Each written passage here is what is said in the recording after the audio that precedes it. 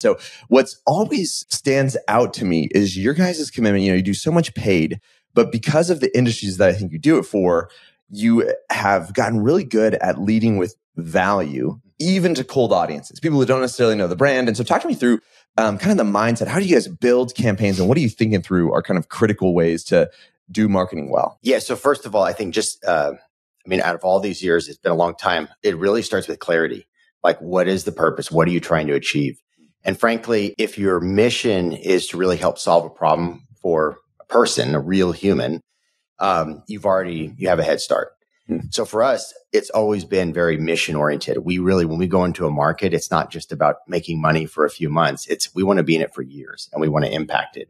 So that's the first thing. The second thing is really, I think, an understanding that the problem that a consumer has, you may think that that's the problem is the problem. It's actually the problem solving the problem. When people have a problem, they have to discern, who am I going to go with? What should I do? Where should I go? Who should I trust? So when marketers, brands are coming at them saying, pick me, here's why you should believe me, it actually creates even more of a problem for a consumer. So for us, we work really hard at trying to understand more the emotional side of what is someone feeling the moment that we reach them. And what we realized is that there's a whole journey that people go through, obviously from awareness and problem awareness, and they go down it, and it takes time. But with paid media, and we run a lot of paid media, we don't have the time to hope and pray that someone might one day convert.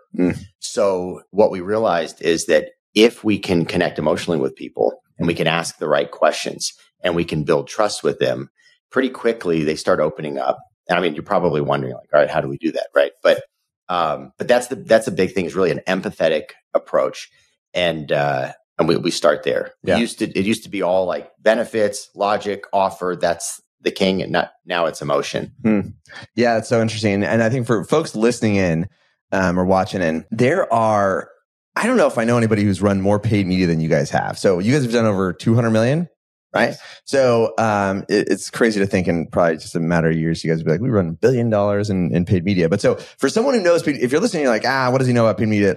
It can sound big and conceptual, but it's because you guys have done this on such reach. But that's an important thing I think people skip over, is the emotion of it. I heard folks say, it's effectively, we do what we want. We do what we feel like doing in any given moment. And so then the challenge of marketing is to help someone feel like whatever that emotional state would be, to take that next action. And so it does require a high degree of empathy to understand, are they in a place of fear? Are they in a place of expectance and opportunity? Where are they at? And what would they need to feel like in order to possibly get closer to whatever the solution is that we have? And so I love you guys have done this. Look, we can talk a little bit tactical. There's certain things you guys do, just even in how you engage with the lead, and think of it from a deep psychology of what is that emotional state. And so maybe let's go into some of that, stuff you guys do with maybe the surveys or kind of that questionnaire process. Sure. Yeah. And just for context, even with all the media that we run, our model, what we decided when we started in 2005, was that we wanted to own and operate our own brands. And this would give us full creative freedom to basically help solve consumers' problems, and then also grow national companies. So what we have essentially, we kind of have more freedom than anyone I know in the space, unless they have the exact same model. And that's what's allowed us to really explore and learn the methods that we have. But the most effective one we've had to date is really through lead generation. And the backstory is, we were taught long ago, the best practices were remove friction, right? Get out of the way. Short, sweet, simple, get them in and out. But the problem is, we had to convert at the highest levels, right? Because the paid media is expensive. But we also needed the lead to be extremely high lifetime value, right?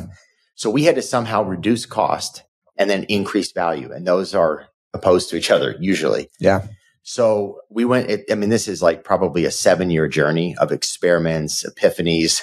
But finally, we realized that while everyone was calling forms, multi-step forms, surveys and quizzes, because of that framing, they were thinking of it that way. They were treating it that way.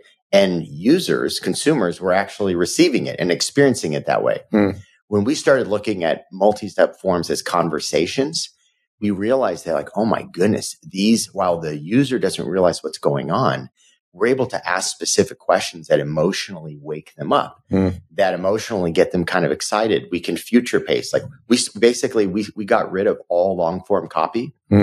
And what we did is we made it really easy to get into a multi-step form. Like, hey, for people who are looking for X, answer a few questions here. And the first question we'd always ask was one that was irresistible, something that often had to do with empathy, that they, maybe tell us what's been going on. Or, every market has a different like starting question. That starting question though is probably 50% of the value is just knowing how to start the conversation.